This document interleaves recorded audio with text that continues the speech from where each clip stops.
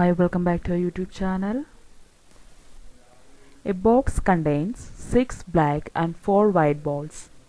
If a ball is taken from it, what is the probability of it being black? And what is the probability of it being white? അപ്പോൾ നമുക്ക് ഒരു ബോക്സിൽ 6 black ബോൾസും 4 white ബോൾസും തന്നിട്ടുണ്ട്. അപ്പോൾ black ball കിട്ടാനുള്ള പ്രോബബിലിറ്റിയും white ball കിട്ടാനുള്ള പ്രോബബിലിറ്റിയാണ് നമുക്ക് കണ്ടുപിടിക്കേണ്ടത്. അപ്പോൾ ആദ്യം നമുക്ക് തന്നിരിക്കുന്ന കാര്യങ്ങൾ എടുത്ത് എഴുതിയാലോ. ആദ്യം ടോട്ടൽ ബോൾസ് അപ്പോൾ ആ ബാസ്ക്കറ്റിൽ ആ ബോക്സിൽ എത്ര ഉണ്ടാവും? 6 + 4 10 അല്ലേ. അപ്പോൾ ടോട്ടൽ നമ്പർ ഓഫ് ബോൾസ് എന്താണ്? 10. ഇനി നമ്പർ ഓഫ് ബ്ലാക്ക് ബോൾസ് എത്രയാണ്? 6. വൈറ്റ് ബോൾസോ 4. അപ്പോൾ നമുക്ക് ആദ്യം എന്താ കണ്ടുപിടിക്കേണ്ടത്?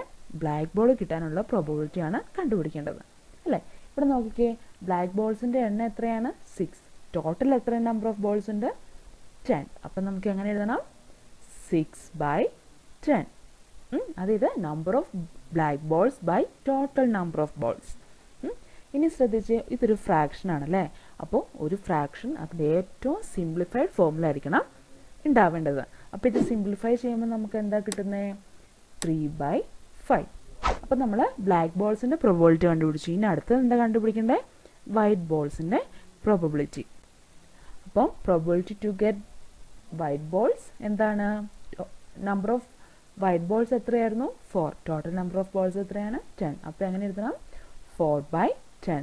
അത് സിംപ്ലിഫൈ ചെയ്യുമ്പോൾ നമുക്ക് എന്താ കിട്ടുന്നത്? 2/5. അപ്പോൾ വൈറ്റ് ബോൾ കിട്ടാനുള്ള പ്രോബബിലിറ്റി എന്താണ്? 2/5. Thank you.